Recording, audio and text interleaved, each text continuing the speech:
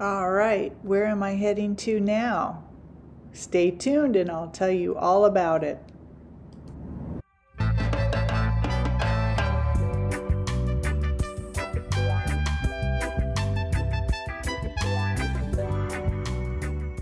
Hey everybody, welcome to part 2 of my week away from New Orleans, where I fly from Denver, Colorado and go to Portland, Oregon. And I'm there for a few days, so I'm ready to take you along with me. So let's go. Hey everybody, welcome to Multnomah Falls. Let's go and see what it's all about. In a state where water regularly flows down from upon high, Multnomah Falls, all 620 feet, stands above the rest as Oregon's tallest waterfall. Located 30 miles east of downtown Portland, along the historic Columbia River Highway, the two-drop cascade attracts visitors of all types and ages. Fed by rainwater and snowmelt, the fall's steady stream runs year-round, making it a year-round attraction. The highest volume comes in the winter and in the spring, and the waterfall sometimes freezes partially at the height of winter. Multnomah Falls is the most visited natural recreation site in the Pacific Northwest, with more than 2 million stopping by each year to take in the views. The Multnomah Falls Lodge, restaurant, gift shop, snack bar, and restrooms are open to the public. Timed reservation tickets required May through September only.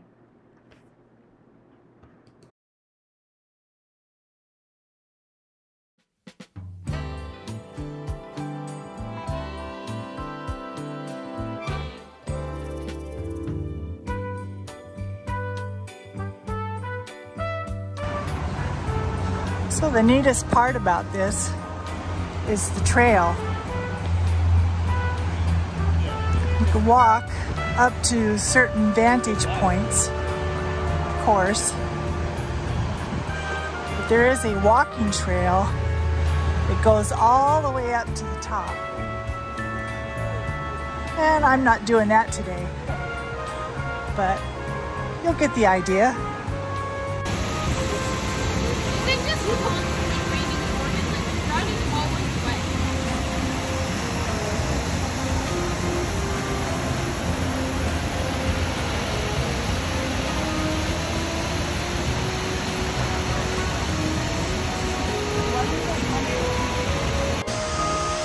The trail starts there, goes up and around, and you see people walking up there, across the bridge, it goes all the way up top, around that big rock, and over.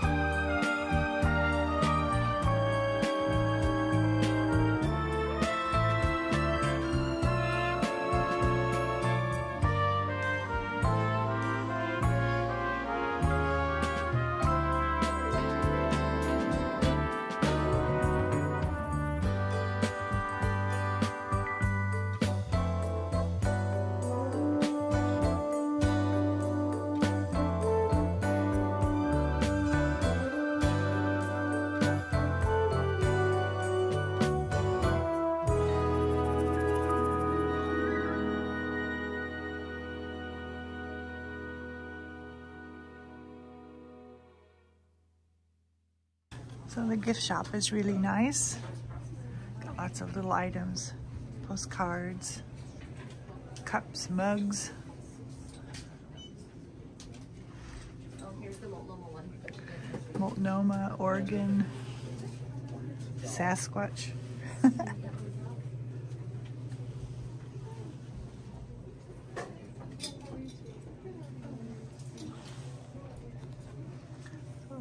So I want to pause just for a minute and remind you to hit those thumbs up and subscribe. It helps my channel to grow, and I just really appreciate that if you could do that for me. And make a comment below if you've ever been on the Columbia River or maybe seen the Multnomah Falls. It's a beautiful, beautiful area, and I hope you enjoy this video. All right, let's continue.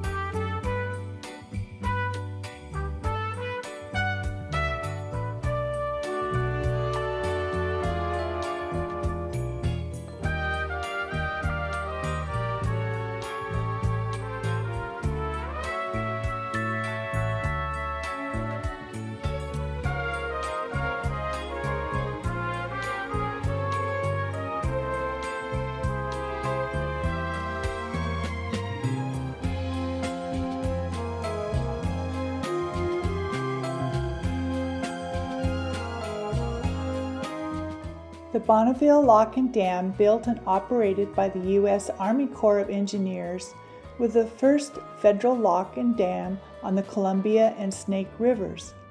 Construction began in 1933, and the lock and dam was dedicated by President Franklin D. Roosevelt on September 28, 1937. Total construction cost was $88.4 million. As energy needs to the Northwest grew, additional hydropower facilities were built upstream. It takes more than 150 people to operate and maintain the Bonneville Lock and Dam each year. The workforce includes engineers, powerhouse and lock operators, office administrators, skilled laborers, warehouse workers, biologists, and park rangers.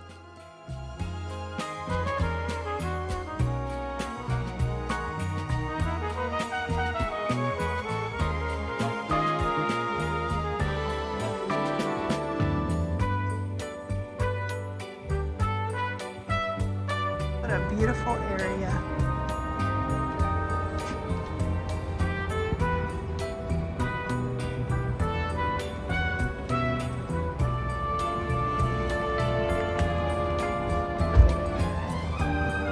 This is the visitor center.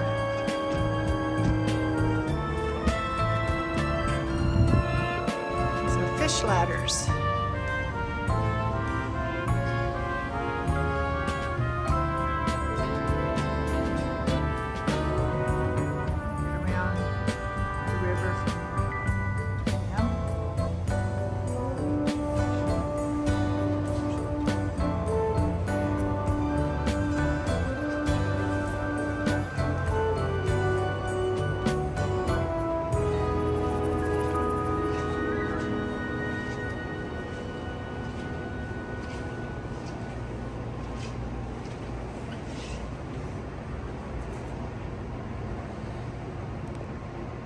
Bonneville Dam in 1940.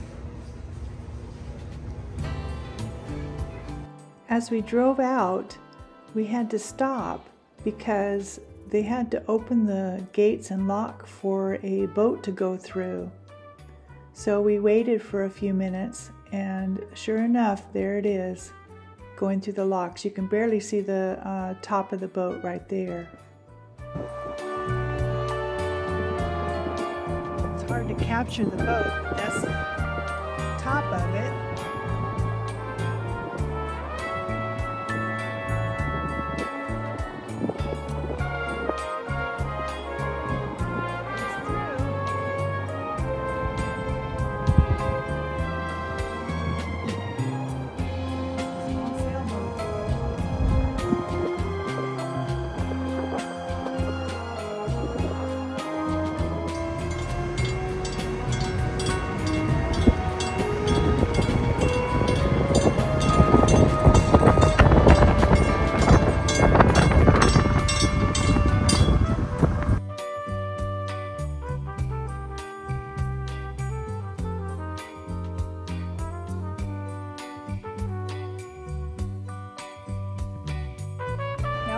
Bonneville Fish Hatchery.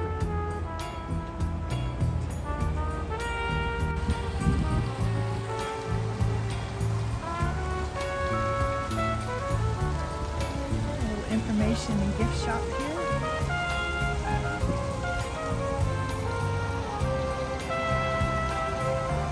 Of course, on the Columbia River we have sturgeon. So we're going to go see the fishes, and then we're going to see the sturgeon. I guess you know where you're going because there's fish on the ground pointing their way towards the sturgeon ponds. See if there's any fish in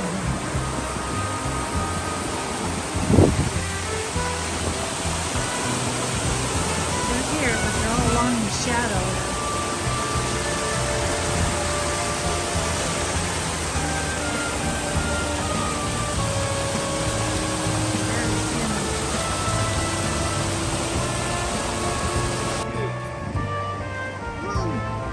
These are the rainbow trouts.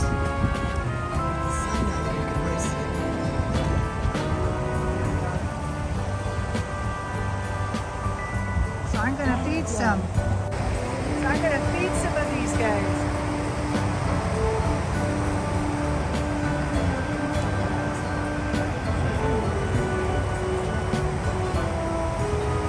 These are rainbow trout. My brother Barney will tell you when he took me first time fishing, I caught a rainbow trout. But every year he tells the story, the trout gets bigger and bigger. I was only about 4 years old.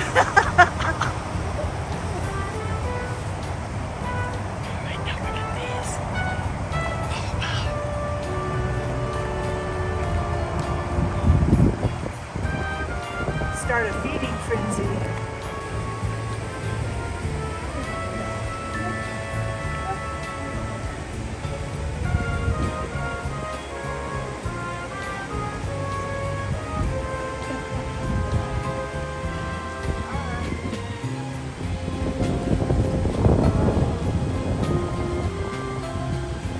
Wow. The white sturgeon in this pond come from the Columbia River. They are a freshwater scavenger fish feeding off the bottom of the rivers they inhabit. Their appearance and function has undergone little change in the million of years they've been in existence. You see them swimming here much as their ancestors did in the dim past. The head and body are covered with rows of bony plates rather than scales, as in modern fish. Sturgeon grow slow, but attain enormous size. They first spawn around 15 years of age, eventually reaching upwards to 18 feet and 1,200 pounds in weight. They have been known to live 100 years.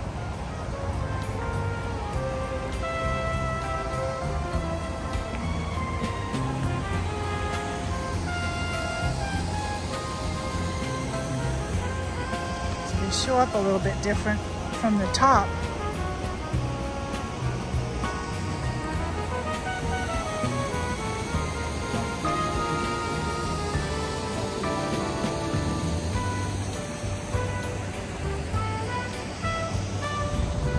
Now we're going to go to the Sturgeon Viewing and Interpretive Center.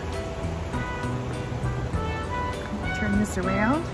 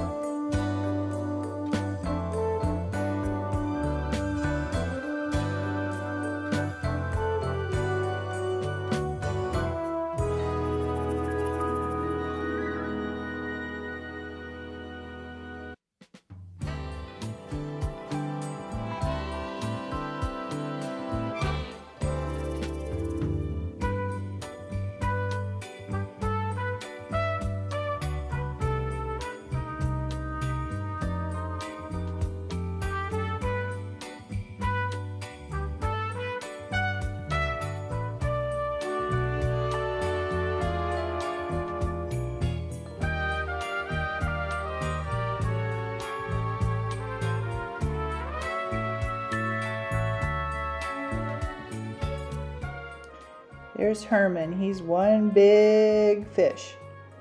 He's over 10 feet long. He weighs over 500 pounds. And Herman is over 80 years old.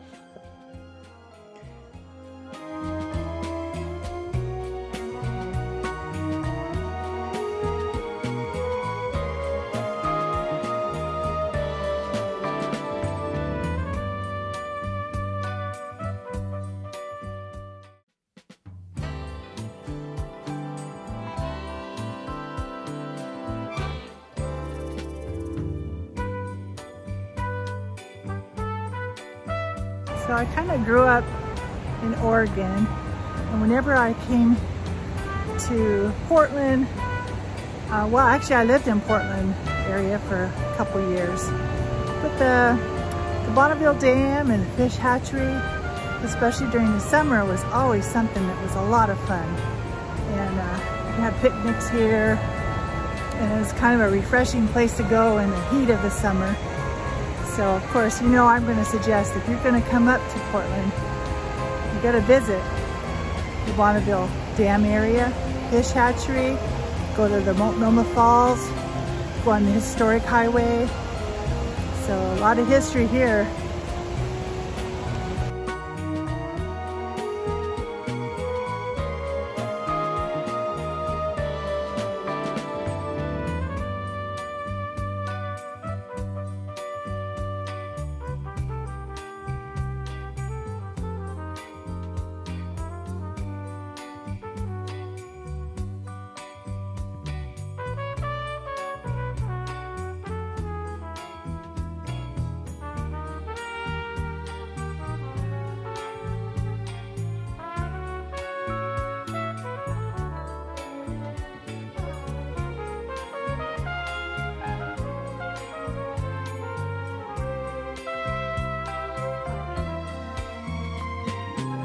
Columbia River, and we're starting to get a little nippy, but we're at the brewery. I thought I'd come out here on the porch and just take some little bit of a video. This is the Bridge of the Gods. It crosses the Columbia. So we have Oregon on the left, and we have Washington State on the right.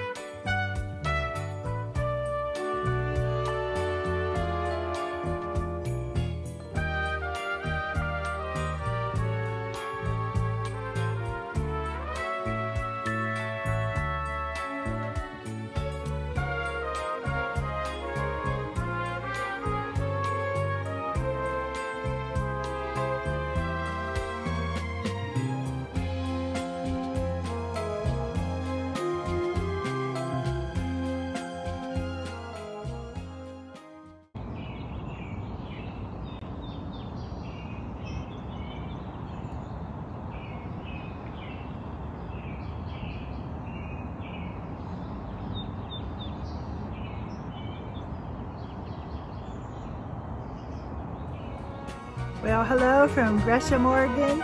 So today we are going down to the Wooden Shoe and Tulip Farms and maybe taste some wine. So I'm going to be taking you along with me like I always do. Let's go have some fun.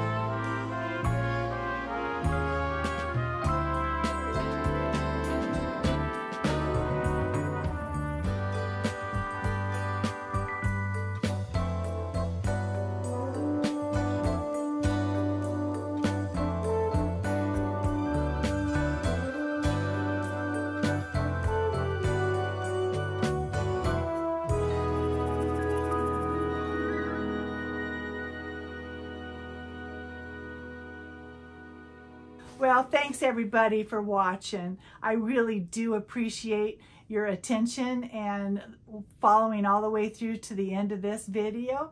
And I hope you hit those like buttons and subscribe. And look forward to producing one a week for you. I do have some cruises coming up.